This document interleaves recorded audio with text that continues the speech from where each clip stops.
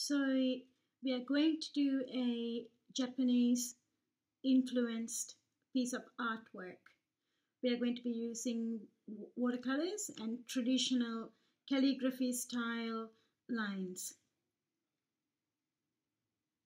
We are also going to use some mixed media. Here I have used some pebbles and scotched up crepe paper and some sequins bit of fabric, and using quite a flat-ended thick brush, I have here used some of the calligraphy lines that I want to use for the branches. It is important to have a variety of shades of color, especially this being a mixed media piece of artwork. And what I'm going to do with this now is include more depth, add more elements, art elements to it. So we are going to try doing some shading, layering, using the transparency of watercolors to bring this into life a bit more.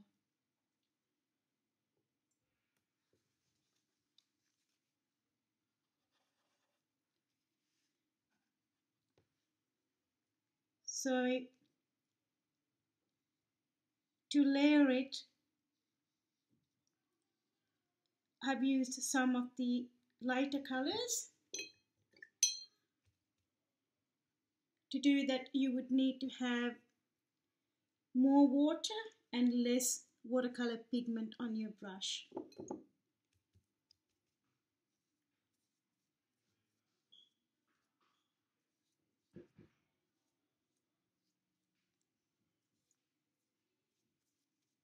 We can always do the layering once the water is dried.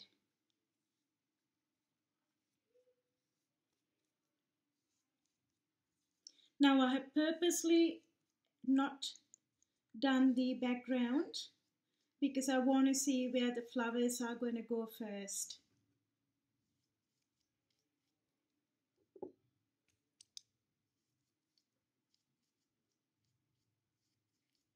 So this is the rounded shapes of the cherry blossoms that I want to use. Might add a little bit more. So the page is somewhat balanced. I want to have a slightly balanced composition, the branches flowing through this way and the flowers being heavy towards the ground. Now I'm going to use some layering. I do want to maintain some of the beautiful light pinks that I have got here.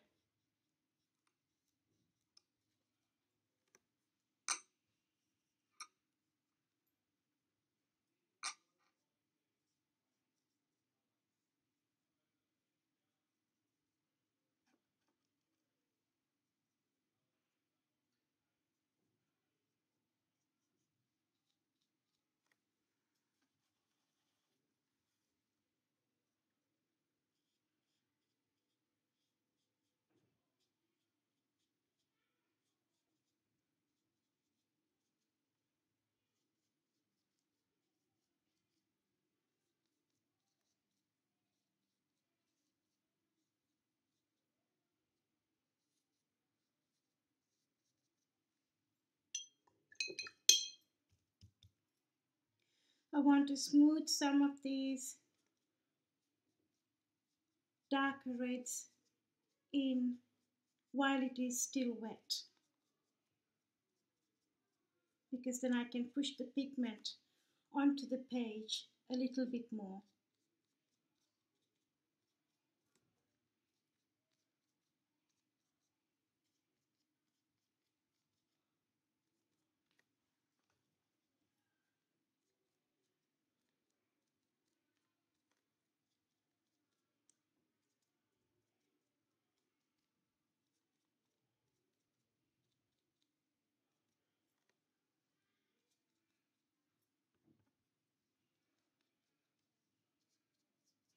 I'm just about getting enough for now.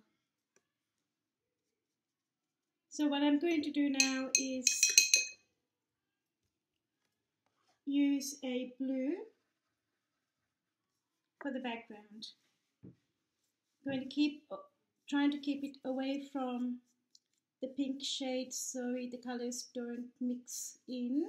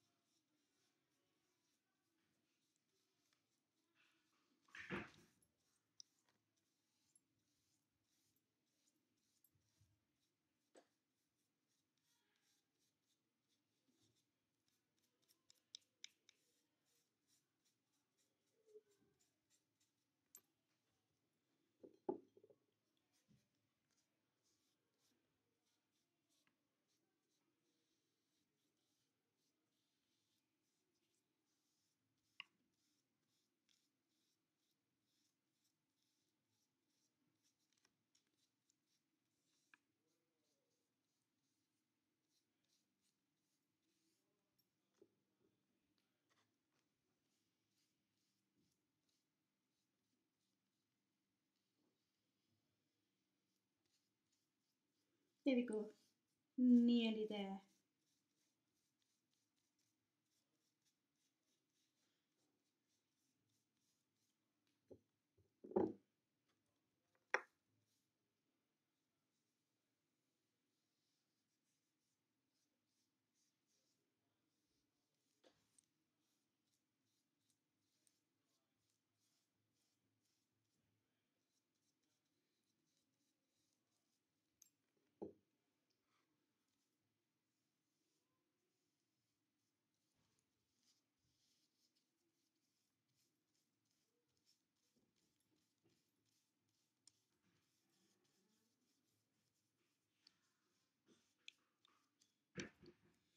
Because I want to record this quite quickly, and because some of the areas are not dry, I'm just going to use a piece of paper, take the excess water out so we can start the next part. Beautiful. I'm going to use a slightly smaller brush now.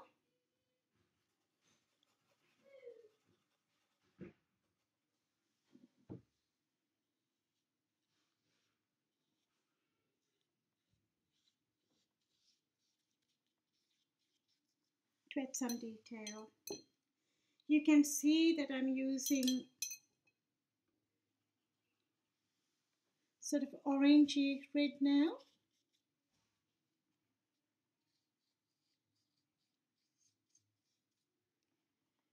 To add a few more layers to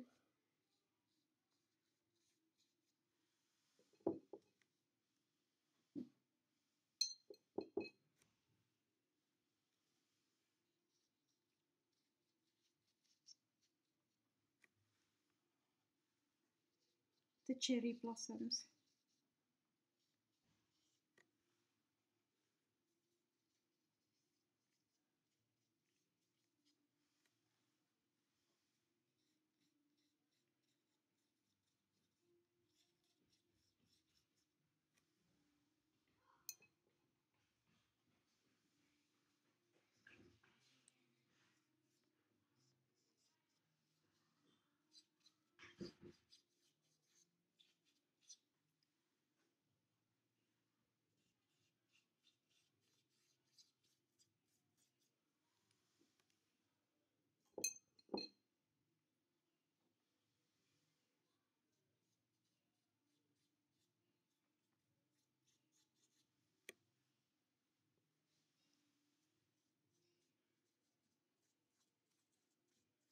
Okay. Now I'm going to use that brush again, and I'm going to use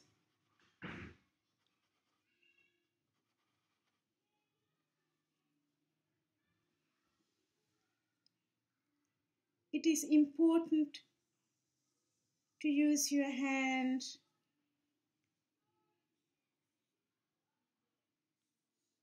to see which way you want the blossoms, the branches to flow.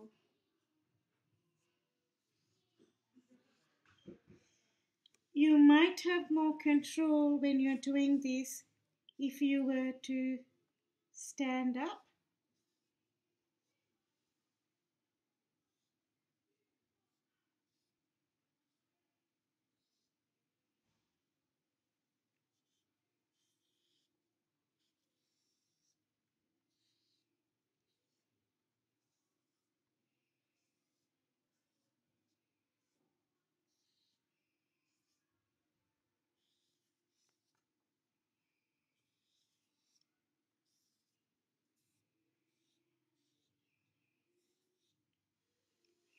So there you are.